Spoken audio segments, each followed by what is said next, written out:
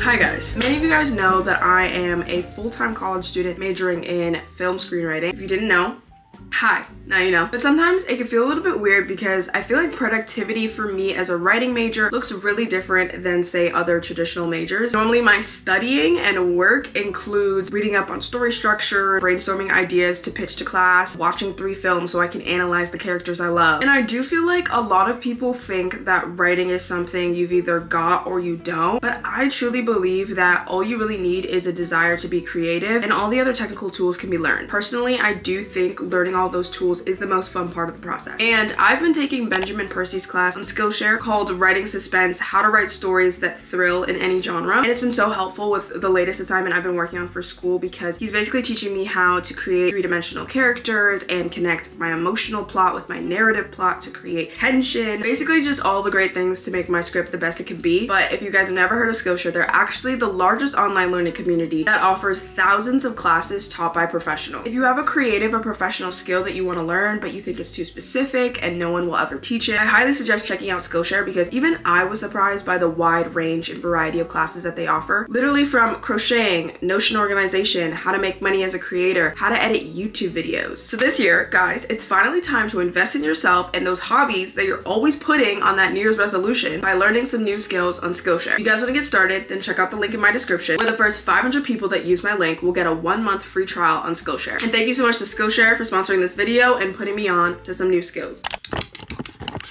Good morning, you guys. Today is Wednesday. Today's my other day off from school. I would like to take it back to my roots, can you say? I mean, it's not necessarily my roots, but I feel like the main thing that kind of like brought a lot of you guys to this club, to this community. Like I haven't done like one of my like taking you guys into the city with me, like taking you guys into Manhattan. I feel like I have been chilling around Brooklyn and we've been like going places in Brooklyn. I just haven't been venturing out into Manhattan. It's partly because I realized yesterday was our first like 72-degree day. It literally felt like summer. The cherry blossoms are basically in full bloom, all of the flowers blooming, like it was giving summer, and I just wanted to be outside. And I was like, oh, I had seasonal blues. Like, I don't want to say seasonal depression, but like, because it wasn't that deep. Like, I know a lot of people like really genuinely struggle with seasonal depression, but I think I had seasonal blues. I think I just went hibernation, and I feel like I kind of went mentally ghost the past 5 months.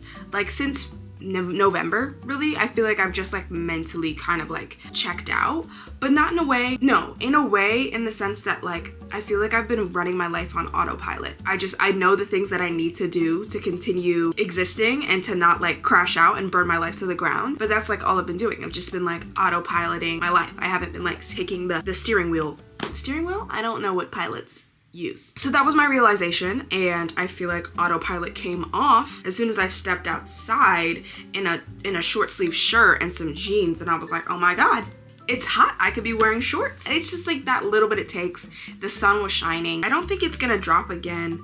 I think it's gonna be like 60s basically all week, and then next week is just high 70s, 76, 74, 71, 72. Like we're in the spring summer mode. I do want to go into Manhattan today and just do one of my little like Manhattan days. I am still gonna be productive. It's already 9 o'clock, so you guys know how that goes. I want to go to a cafe, but I'm always worried about if I'm gonna get a seat because I always leave so late. After that, I think, like, what's the weather today?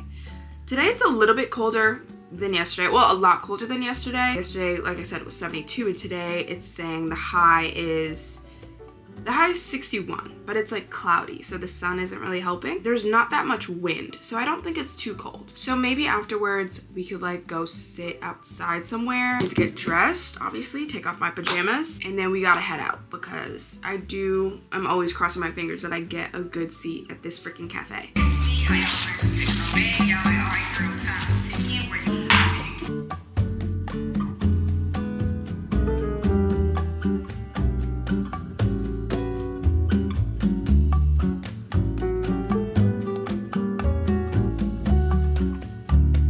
If this wasn't a sign that the seasonal slump is coming to an end, I don't know what else is. I opened up YouTube on this fine, warm morning to see that Miss De'Ara Taylor has posted a 40-minute vlog. And if you're a De'Ara fan, I feel like you know, like these past 4 to 5 months without a nice vlog has just been, I feel like I didn't know how hard it's been for me. I kind of just like pushed it to the back of my mind and I forgot that she was gone, that she was on a hiatus. And now that she's back, the level of serotonin that I got from seeing the name pop up on my subscription was unreal. So I feel like we're already off to a good start, guys. We're off to a good start. I'm getting my energy back. I'm getting my vibes back. I'm getting my YouTubers back. Before I even step out, I need to finish my lime water. I'm back into doing my lime water. As you saw from when I did my grocery haul. I don't even know if I did a haul. I got lime. When summer comes, I'm very much into the lime water, the smoothies. I don't know, there's something about it. Winter, I'm like, no, just give me my sausage, egg, and cheese. It's time to go. Like, I'm not trying to do anything crazy. I love doing my lime water when it's warmer, and also it just makes me feel good. I don't necessarily know all the benefits of it, and I'm pretty sure like I'm not doing it completely right because you're also supposed to add like honey and like something else to it to have all the benefits. But I just do lime, warm water, and then a little bit of like agave, which is probably not. Like, I should get honey, but to get an entire bottle of honey,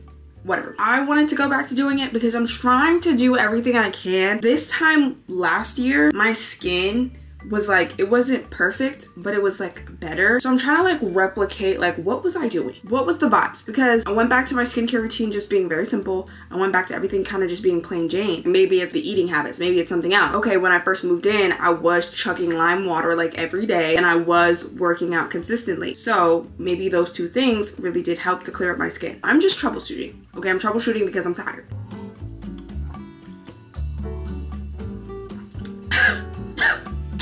This is the fit, but I don't know. I'm not enjoying it. This is like the middle ground that I have to do because it's not too hot to where like I can just like not wear a jacket. I don't know. I don't want to wear my North Face, but these like jeans are like not flattering sometimes. I have to wear my backpack, which I normally don't like doing because I feel like it just gives me no help of like trying to not look like a high schooler. But realistically, like my back is gonna hurt. And I decided if I should just put on this fleece thing and if that would look better.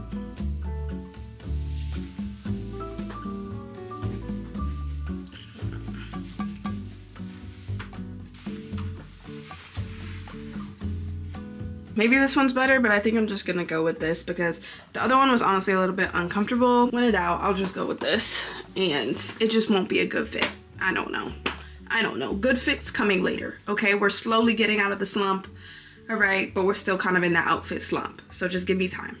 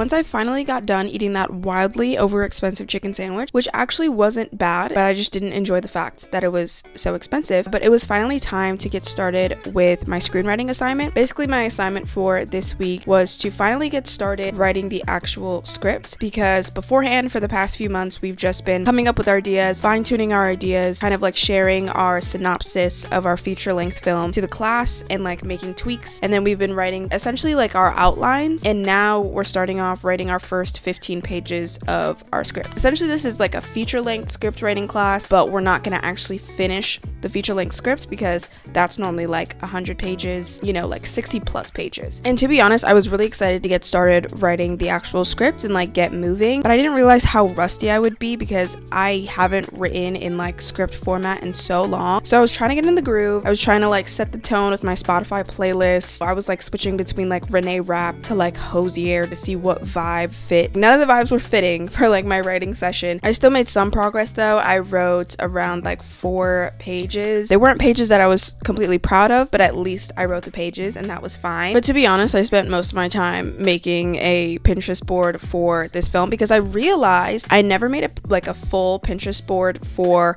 what I'm currently writing for this class. And normally like everything that I write in my free time or for like certain classes, I need a Pinterest board because I'm terrible at descriptions. I'm terrible at seeing things in my brain. Like I need to see a photo of it to be like, oh, okay. I spent a lot of time like looking up certain houses because the script that I'm writing is taking place in the 1800s in Pennsylvania. So I was trying to look up, you know, like carriages, horses, and like looking up how people dressed and all of that stuff.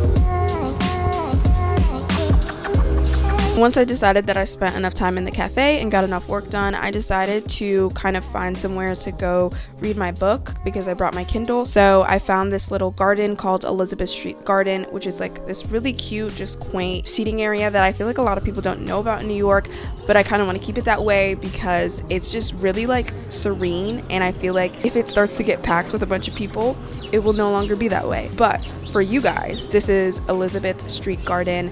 It's open to the public. It has seats and chairs and birds, and it's a really cute place to just come if you want to sit and eat, or if you want to sit and read, just like do calming things.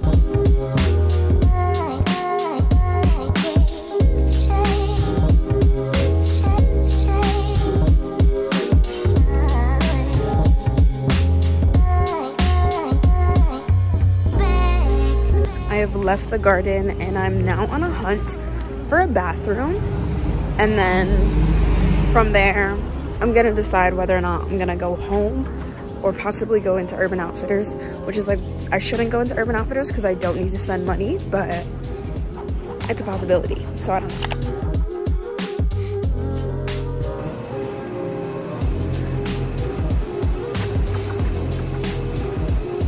It's me kind of realizing that this hairstyle kind of looks really insane. Maybe it's like looks fine, but like the more that I look at it in the mirror, the more that I'm just like, did I really walk out the house like that?